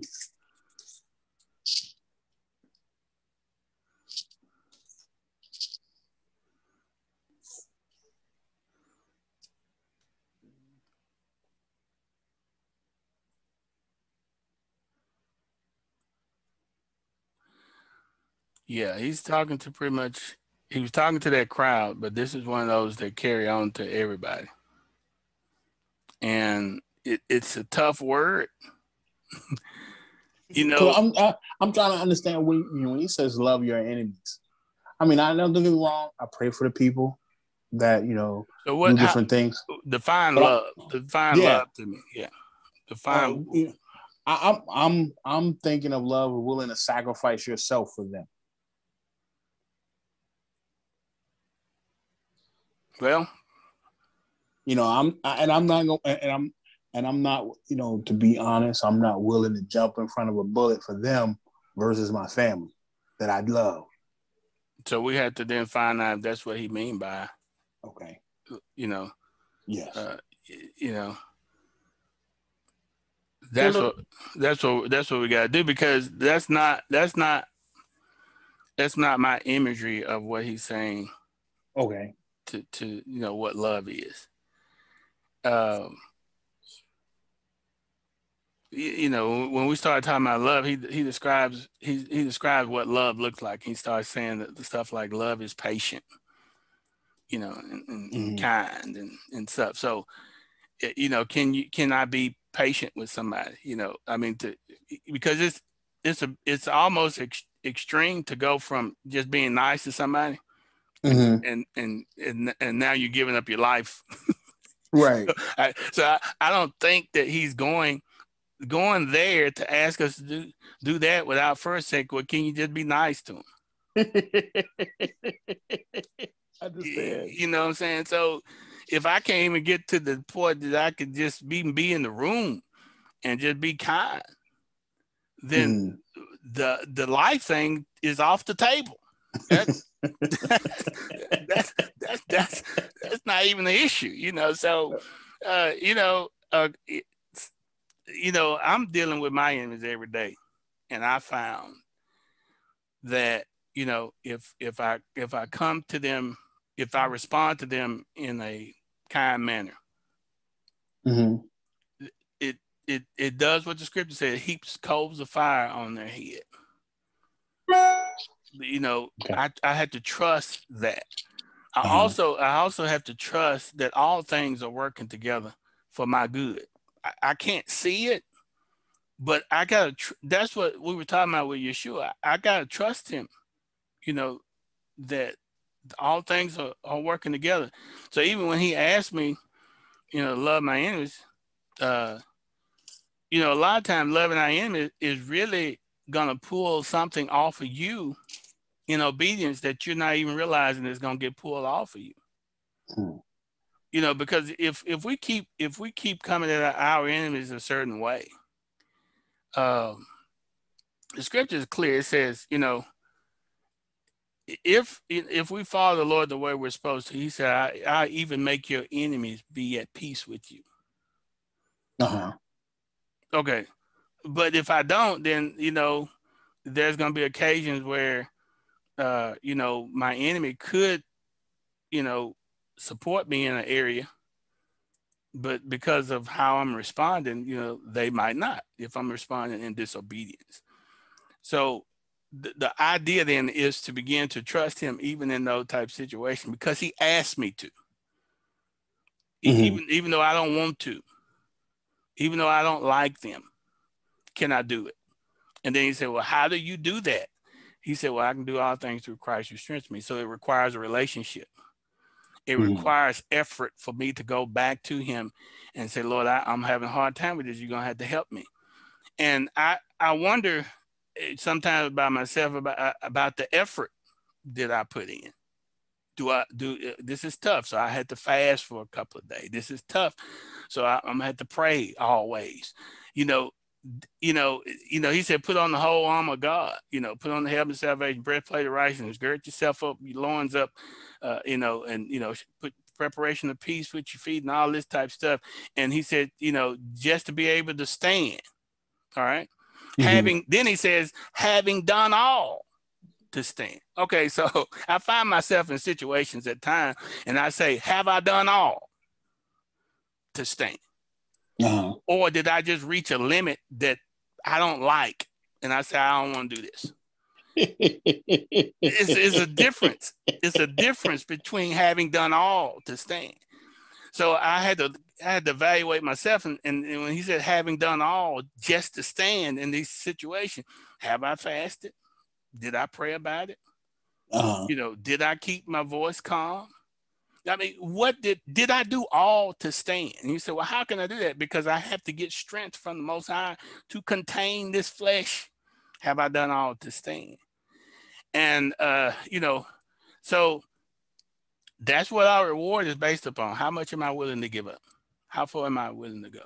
Because we all going to hit a brick wall. And it's always going to be somebody that's going, it's always going to be somebody. And you say, nope. And the Most High is going to ask you, how far are you willing to go? And how far you're willing to go and how far I'm willing to go is going to determine what our reward is. And if I look at somebody and I say, I don't like this person so much that I'm going to allow them to mess up my reward. Even though Paul said, let no man beguile you into losing your reward. And we got to choose, So that's tough. I know it's tough, but I that's all I can tell you. Thank you. So, but yeah, these are the choices that we got to make. Can I love my enemies? In other words, can I be? He described love. He said, love is patient, love is kind. All those type things. It's not the first step. Is not to, put your life on the line and destroy yourself for them. It just, can you just, let's say if somebody offended you, can I treat them as if I'm not offended? Or do I have to do little stuff to let them know I'm still mad at them? I'm gonna do it, but I'm gonna do it in a way to let them know. Sometimes even in marriage, they mad at you, then they come to you. Well, you want something to eat? Well, okay, yeah, I do want something to eat, but did you have to come at me that way? Because they letting you know that I'm still mad at you, but I'm gonna go ahead and fix you something to eat anyway. See, so you're letting me know that you ain't let this thing go. So sometimes we do little things like that to let the person know I'm not over it, but I'm gonna do it anyway. So can I approach that person and they not know I'm not over it, but still be kind and patient? That's love. It's not a feeling. Love is not a feeling. Right. Love is operating in the spirit of God, even though your flesh is telling you not to. That's love. Love is being in excruciating pain on the cross, saying, my God, why are you forsaking me? Looking at the very people you're trying to save that wagging their heads and shaking their heads at you, having been whipped to the point where your organs are showing, and still say, Father, forgive them, they don't know what they do. Now he was feeling a certain way. You can't tell me he wasn't feeling some kind of way. But love was not his feeling. So separate your feeling from what you do in the spirit. Regardless of how I feel about this, I'm going to respond the way the Most High want me to respond. And that's what Yeshua did. Let this mind be in you that is also in Christ Jesus. Our feelings be messing us up, y'all. We think that our feelings, ain't no lie. Yeah, we think that our feelings are the controlling factor. Paul said, man, it was times in my marriage I felt like I wanted to die. But he said, you know what? I ignored myself and I trusted, not in how I was feeling, but I trusted in the words of the Most High. can we separate our work and for the Most High from our feelings? Yes. Because I know some of y'all didn't feel like getting on here tonight, right? But you did it anyway. Mm-hmm. You know. So I mean, you ain't our enemy though. Right, I understand, but I'm just saying, fighting your feelings. I bless you, Hank. I appreciate it. But y'all know what I'm saying. Yes, thank you. That okay. I didn't mean to go on that. That. No, it was really needed for me. Yeah. So hang in there. We all struggling with it. I promise you, I am. Tonight, before I go to bed, I'm saying, Lord, you know these folk crazy. I gotta go with it. I'm telling. I promise. I'm just being honest with you because I want you to be encouraged. I'm gonna tell them and say, you know, these folk crazy. You know, they got a plot waiting on me when I get there. If you could just tomorrow, could you just go ahead of me and foil every plan and plot that they got waiting for me, and give me the strength to be able to get through this thing today. You know, that's gonna be my prayer because I already know they got a plan. I'm already feeling some kind of way about going in. But I'm gonna get up and I'm gonna go in anyway. Y'all get what I'm saying? Yes. Yeah, just keep on walking, brother. Thank you. Because I ain't gonna lie. Sometimes I'll be like, Lord, like David said, let me know when I can pay my enemies back. Exactly. and I may throw in, Lord, I pray for them to try to come into the saving knowledge of you, amen. But I didn't mean that part. I ain't gonna lie. I didn't mean. But you got. I want to. Yeah. I want to, but I didn't. Yeah, just confess that to him, though. That's the thing about it. Confess it to him and say, I'm not meaning it. I need you to help me mean it. Okay, and he will. You'll get to the point where you actually mean it, that you can mean it when you say it, you know. So that's important. All right, let's get some other questions before we get out. That was good. All right, so who is the Vera?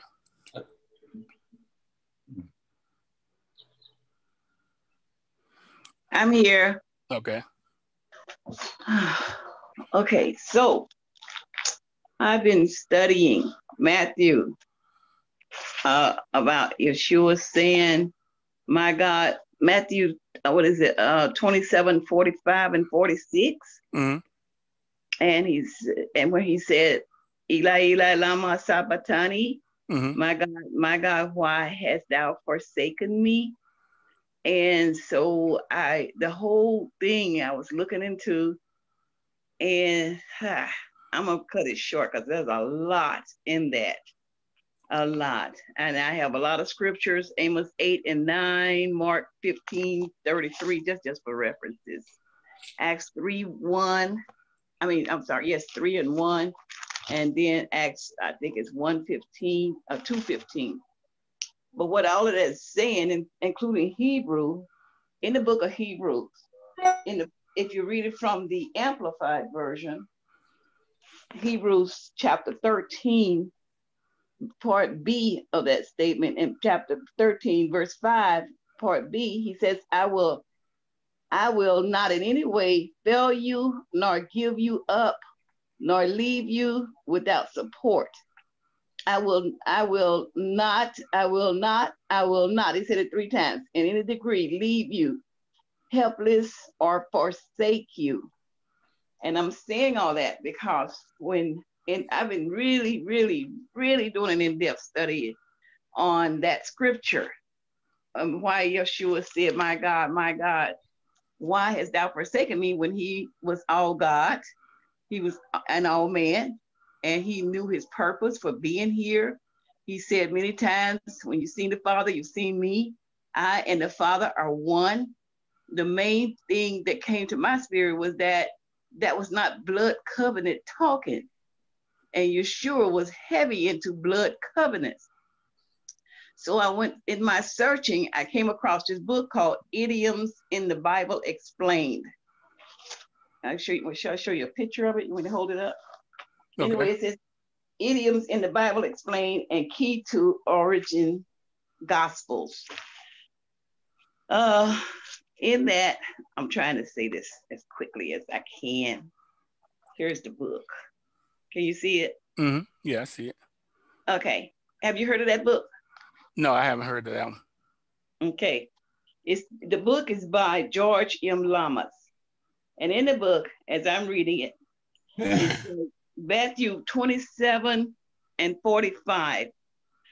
Yeshua never said those words, "What my God, why hast thou forsaken me?" And the reason he didn't say that, because he knew why he came here. He knew his purpose. Yes, his flesh had him hurt.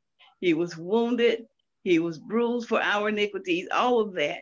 But when he was on that cross, that ninth hour, the God in him came out, and he said, my Elohim, for this I was kept or spared. This was my destiny. I was born for this. Jesus did not quote Psalms 22 as everyone would say it did. When you look at it, because he was speaking Aramaic. If he would have said these words in Hebrew instead of Aramaic, he would have said, and it would have been translated from the Hebrew, and he would have used the term nashatini, Nashatani, nashatani, which means forsaken me. But instead, he spoke in Aramaic because of as you were saying, it was all about the crowd. There I am. I'm sorry, I wasn't on the phone. It was all about the crowd that was standing around him. So he spoke in Aramaic, and in Aramaic, it made a big difference. He said that instead of saying natatani, which means forsaken me, he says sabatani, which means kept me. So, okay, but that's interesting. Yeah, that's interesting. Yeah, very, very interesting. He said, for this you have kept me, for this I was spared. This is my destiny, because he knew what he had to do was die for us. And he understood blood covenant. For God to break the blood covenant, that would be like a curse. So because they under the covenant, when we study the blood, we understand that you can't break that blood covenant, and God would never break his covenant. But I'm still in the studying stage of it. So I just wanted to share that with you. All right. Yeah, that's good. We'll have to look into that a little bit more. So. Look into, because it's Aramaic. He was speaking Aramaic because of the crowd, like you said, the crowd that was around him. When Matthew wrote this scripture, he was in a different crowd than when Jesus spoke about what he was doing. Matthew, of course, the book of Matthew is like old covenant anyway, because Jesus hadn't died on the cross yet. So it's still under the old law, old covenant. But after he died on the cross, that's when the new covenant kicked in. So I just wanted to share that a little bit. All right. Yeah, that'll be a project for us to look into. All right, good stuff. All right, let's see who's next. Was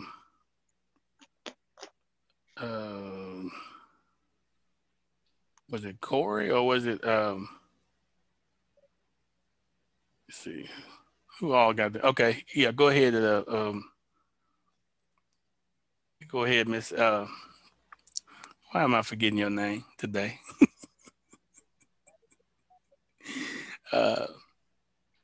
Your sister-in-law just spoke. Go ahead and talk.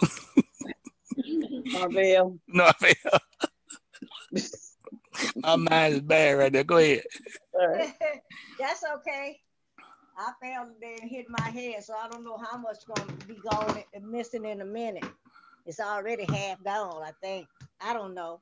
But anyway, I was listening to the young man who was talking about the, how Christ was born. What did he say? I can't remember exactly what he was saying, but anyway, it has something to do with him being God and man. How was that? Does anybody remember what he was saying? And I can't think of his name because I can't see it. I'm using my doggone phone. And but I wanted to comment on the about the birth of Jesus. When a woman has a child, because if you go back and read the book of Matthew, or any of them. They'll tell you about his birth and how the Holy Spirit came over her, and that she conceived the Holy Spirit, which was the God himself. That's why we say God, Father God, oh God, God the Father, God the Son, God the Holy Spirit. So the Holy Spirit came upon her, or the angel of God came upon her, whoever it was. I don't have my Bible in front of me. However, he came upon her. It had to be one of the Godheads. That's what I do know. And she conceived. And she was what Jesus was what God was telling Satan at the beginning, that she was going to conceive. And it's just like a natural woman you can imagine a woman having a son of her father that she's married. The seed did not come from Joseph. So when you start reading what he taught today, just go back and let the Spirit of God show you these things so that you can get a better understanding of what he's talking about. Because this is deep stuff in the word. This is really good word, and it's for those who are interested in learning. But it's a lot of reading you have to do to make sure that you get and understand everything you're reading. And when you have questions, write them down so that they can be answered. But you have to do a lot of research with this. Yeah, and then the thing about it is you don't want to get frustrated. I mean, because we are covering a lot of, and we had to understand that everybody's at a different place. So I had to teach on several different levels at one time, right? I have to, to be fair to those who are at a different level or whatever. So, and then there's those who are just coming in, and then we had to cover the other things as well. So, the way I teach, I had to cover the gamut of it so that we can, continue to progress. And then those who may be a little bit behind, then we can try to catch them up. But we're all, it's okay, ask whatever questions that you have. Just don't get frustrated if you don't have the full understanding. Because this is years of study, years of, so it's not gonna come. You can't come out of the womb eating steak with no teeth. You just can't do it. You got to grow into these things. All right. So yeah. So yeah, good point. All right. We're gonna get Corey, then Lewis, and then Al. Going back to the garden with Adam. So basically, taking from what you was talking about earlier, about the Father, the Son, and the Spirit, Holy Spirit. Basically, that was Yeshua that was in the garden with Adam, right? Right. Okay. That's what I got. That's the understanding I got from that. I just wanted to get a clarification on that. Yes, sir. And so that's the great thing about it. He was the one that would always show up, on the scene. And, he would show up in the Bible uses, the messenger or angel a lot of times because he hadn't been born yet. So that's why people use the word pre-incarnate and all that type of stuff. But yeah, that was him in the garden. And he says, he gives clues like, he says he's the Word, right? In the heavens, you got the Father, the Word, and the Holy Spirit. But then when he came down the garden, you hear, they call him the voice, the voice of Yahweh, speaking. So what's the voice of Yahweh? It's the Word, so it's the spoken word. So he uses the imagery there to get us to understand that. Yeah. Who did I say? Was it Al? Yeah. So, Kendall, it was so just circling back to what we had talked about a little bit earlier and kind of put a fine point on it.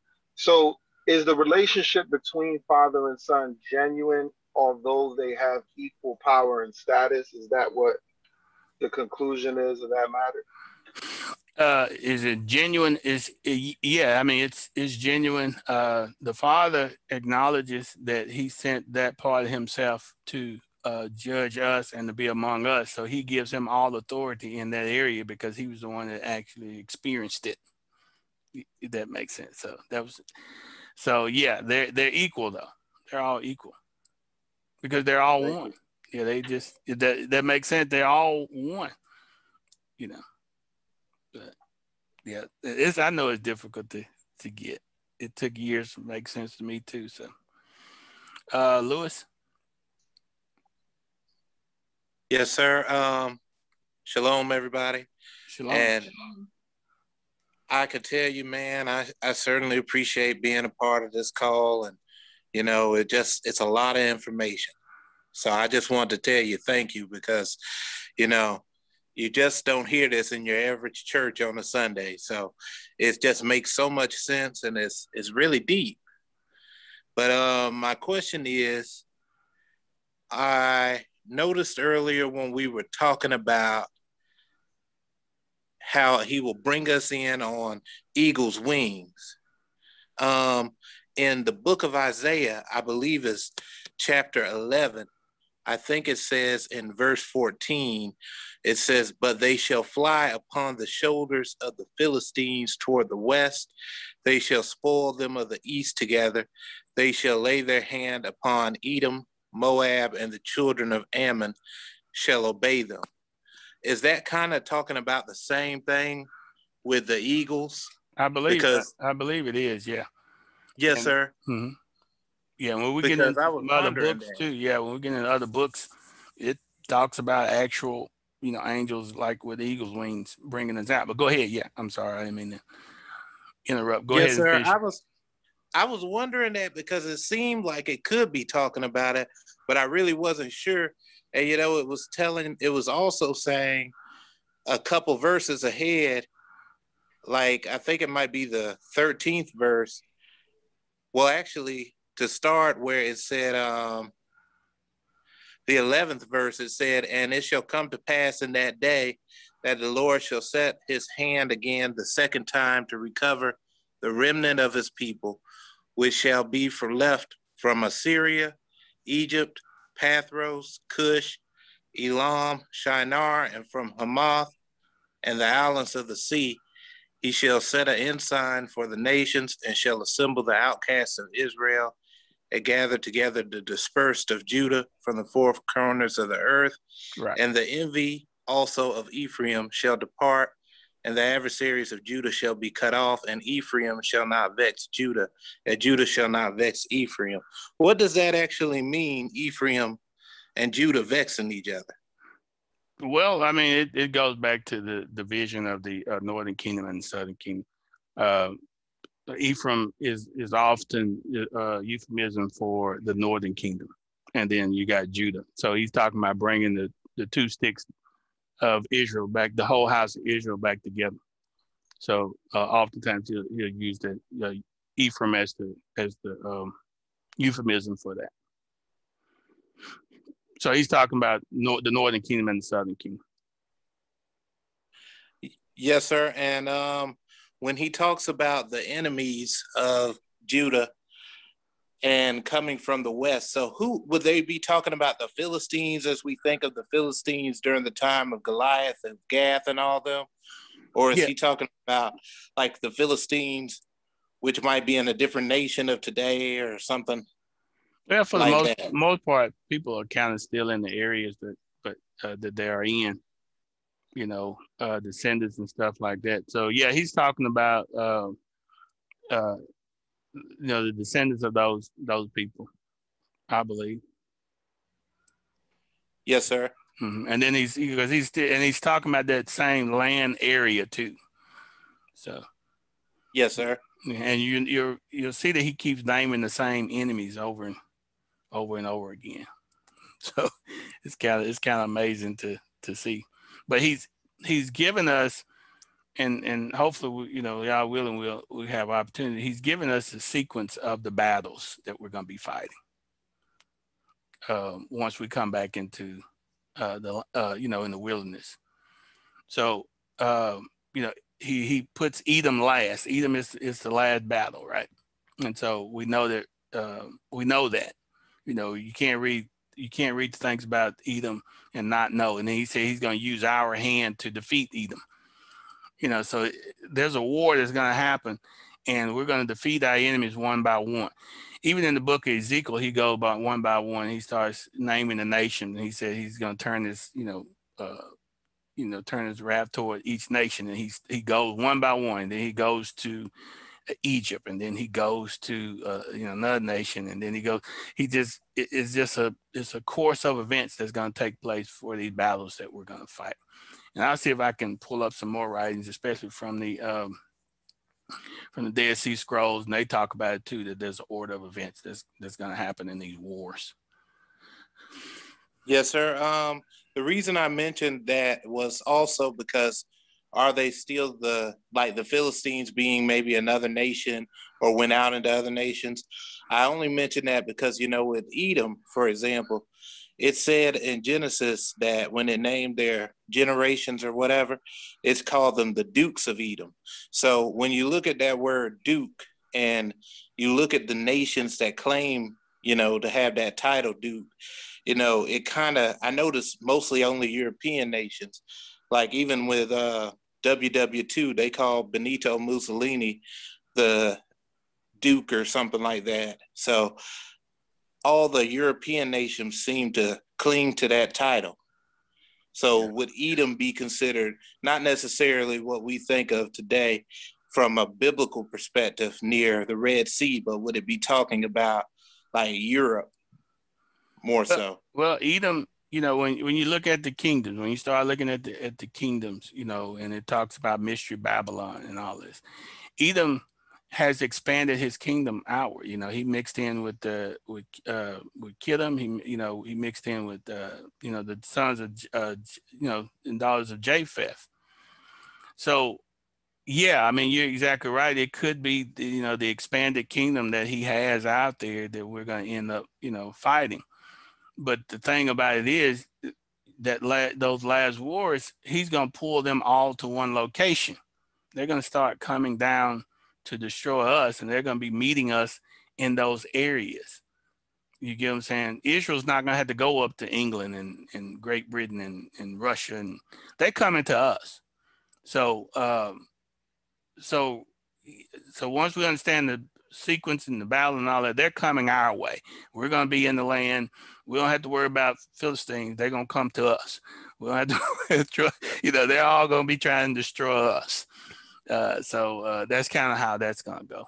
But yeah, you're right that Edom has spread himself out. Rome has spread itself out. Babylon, by another name, has spread itself over the world. And just like in the past, you had the kingdom of Babylon, which encompassed a large landmass. You had Syria that did the same thing.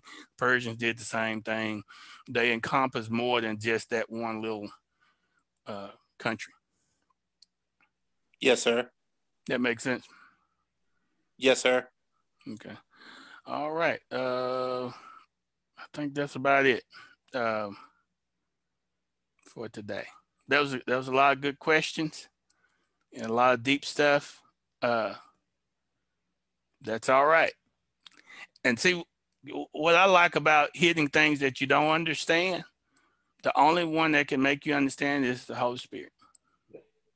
And you're going to have to go to him and say, Lord, I don't understand what that man just said tonight.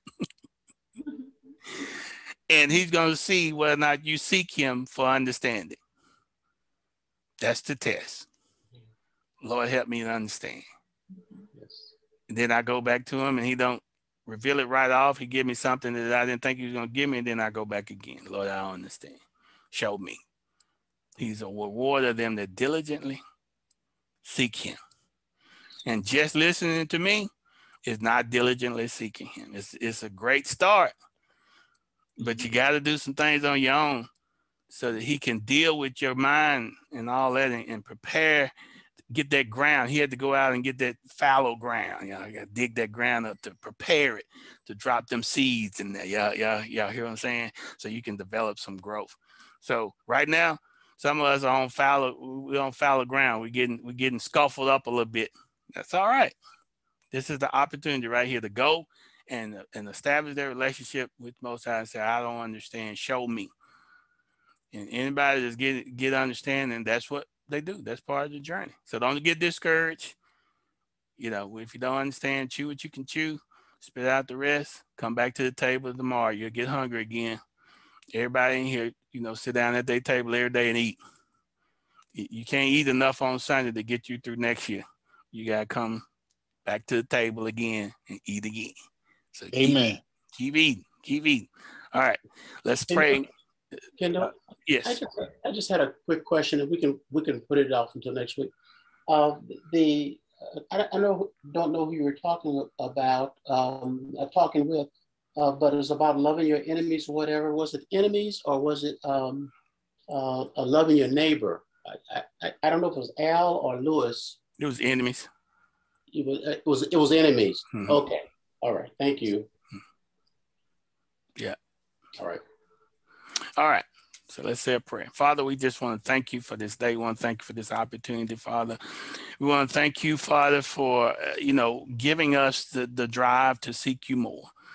We know that that's a blessing that comes directly from you, Father. We ask you to open up everyone's heart and everyone's mind in this group that's seeking you, that's looking for answers.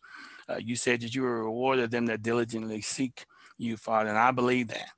I stand on that right now, and I know I have 2 or 3 people that agree with me that, Father, if we seek that, we're going to find it. If we ask it to be given, and if we keep on knocking, Father, that you're going to open that door to us. And so we're banking on that. We're expecting that. That's our hope. And we just want to thank you for giving us the opportunity, knowing that it's not that we got to come out, but we get to come out. And the fact that we get to come out means that you have given us the liberty to seek you right now, and knowing that those doors are going to close one day where the liberty will be gone. And Father, we just want to thank you for opening it up to us right now, giving us the opportunity to seek you and to be at your feet. We ask you to forgive us for our many sins and cleanse us from all unrighteousness. And we want to thank you, Father, for everything that you have given us. Every breath we take, every heartbeat we know is limited. Every sound that we hear, every taste that we have, Father, we know it comes directly from you. And we just want to say thank you. In your son, Yeshua's name we pray. Amen. Amen. All right. Shalom, everybody. Shalom. Shalom. Shalom. Shalom. Shalom. Bye. Shalom. Shalom. Thank you.